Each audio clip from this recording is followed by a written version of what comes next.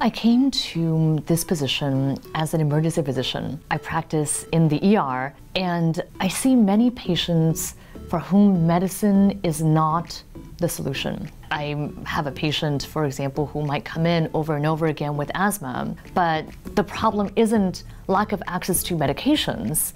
It's that they're living in an environment with molds and allergens and cigarette smokes and an incinerator that may be triggering their breathing issues. So medicine alone cannot solve their medical problem. It's also all these other factors, these social determinants of health, that influence how well they live, how long they live, the quality of their life. That's why I came to this job, to look to see what I can do from the vantage point of public health and public policy.